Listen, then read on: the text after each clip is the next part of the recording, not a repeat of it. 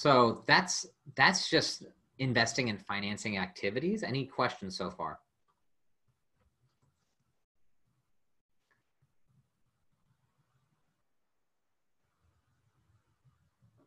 Okay, let's keep going.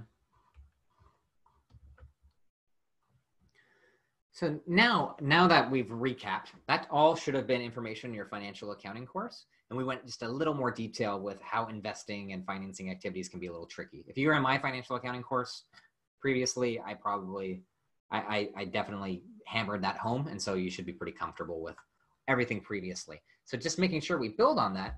So how can we use this now as a managerial accountant, as a manager? Managers are going to review this to make business decisions, to build budgets, and to make sure we have enough cash to pay our debtors and make sure our investors are happy before buying and selling stock. And so a good example, right, is we need to make sure that we're going to have enough cash to pay our creditors. If we don't have enough cash to pay our creditors, I've seen companies where you get in trouble, where you know that in the next 10 years, you're going to make millions and millions of dollars. But in the next year, you're not going to be able to pay your short-term debt. So if you don't restructure that short-term debt, you're going to be in trouble, and creditors can demand bankruptcy or demand restructuring. So this is where a manager with a critical thinking cap has to figure out how to alter the cash flows to make sure that you stay liquid for your immediate creditors. I've also seen managers not use cash effectively. They look at their statement of cash flows and they're not analytical, and they might have hundreds of thousands of dollars sitting in a cash balance that they in a savings account that's not collecting interest. So we want to make sure that we're able to assess all of these and compare different divisions and compare different opportunities. And that's where we are as a managerial accountant. So review cash flows for business decisions. And so example here is we might have these 3 different product groups or 3 different divisions and compare them based on statement of cash flows. And this is what real companies do. We'll look at all of our different divisions and say, okay, our BMX division had 90,000 from operating activities, 48,000 from buying assets, and 27,000 from repaying debt, 15,000 net increase in cash. Our ATV division had 40,000 in cash from activities, 25,000 purchasing assets, and 15,000 increase in cash. And then Trex had a loss in operating activities, sold assets, and issued debt. All of these at the end of the day had $15,000 in cash. So if we didn't understand statement of cash flows, all of these, and potentially the same income and expense, right? Potentially based on revenue standards and expense standards, maybe they have the same income statement, let's assume. So if we only look at the increase in cash or the final cash flow, we might say, hey, all these are equal investments. But now the statement of cash flows, what company looks the best here? What's your A company? Or what's your A product line? What would you invest in? BMX, ATV, or Trex? Right in the chat.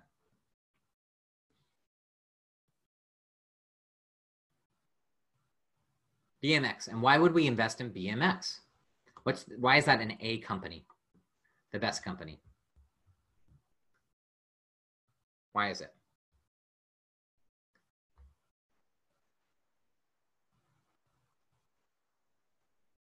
So, I mean, you might say that it has income, but that's not necessarily true. We have cash flows from operating activities. That's cash flow. This isn't showing our income. It's related to income, but this is showing cash flows from operating activities. What's another reason you might want to invest more in BMX? I want you to all think critically right here. Come on with me.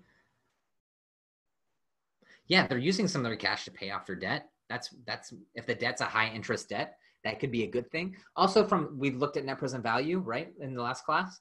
Maybe repaying debt isn't a good thing if we have better ROI opportunities. So if our debt's at 2 or 3% and we can buy, and we can invest in our company and make a 10% return, it's actually okay to have debt. But let's say they're using some of it to repay debt, which is kind of an investment in themselves, right? So that's good. It could be good for the long run. Yeah, and I like, we can also think of investment, right? This company, this division is investing. So even though we have less cash at the end, I know that their operating activities are solid. and they're buying new assets, right? They're growing. So I'd expect their operations to be even better. They're building their business. Like, wow, how much can you tell from a statement of cash flows? Just this little piece, I can already get a much better picture of these different divisions. Now, which one's the worst here? BMX, ATV, or Trex? We know BMX is the best. Which one's the worst?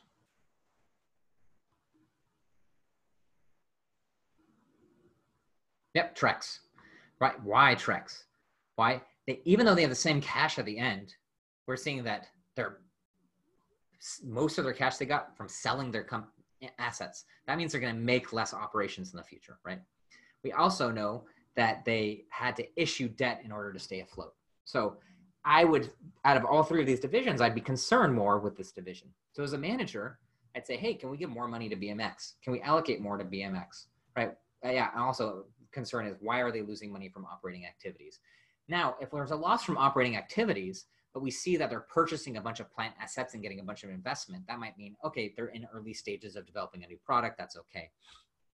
But if we're seeing that, hey, we're selling off assets, we're paying off debt, and we have no operating activities, I'd say, well, they're probably in trouble, right? So this can help us determine, and then as a manager, maybe we want Trex to succeed, and we can go to the Trex division and say, hey, what's going on here? Why aren't you investing more? What went wrong? And we can dig into it. And ATV's in the middle. So there's so many ways we can dig into this information and learn more about why a company is doing well or not. So one way that we can assess this is, and memorize this ratio, is cash flow over total assets. So we can determine operating cash flow over average total assets to determine how the company is doing at generating cash flow with the assets it invests in. So if we have $1 million in assets and $100,000 in operating cash flow, we're having a 10% kind of return on cash flow on total investments. So memorize that metric.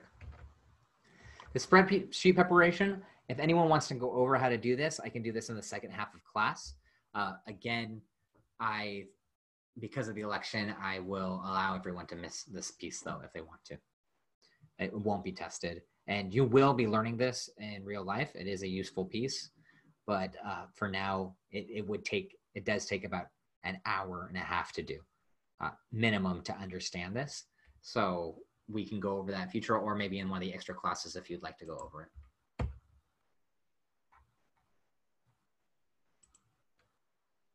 Compute cash flows from operating activities using the direct method.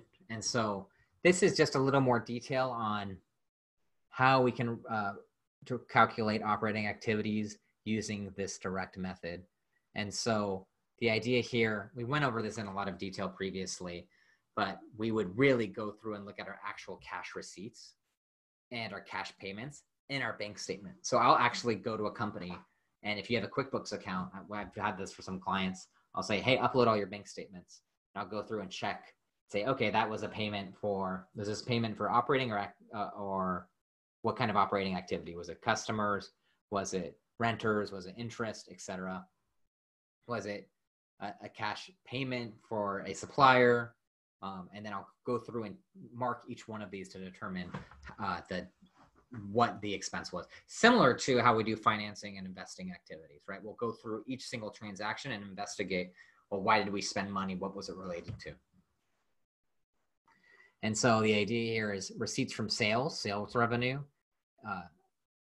from an indirect method, or this is direct, but the idea is if we collect money from an accounts receivable, we would decrease our accounts receivable because we got cash, right?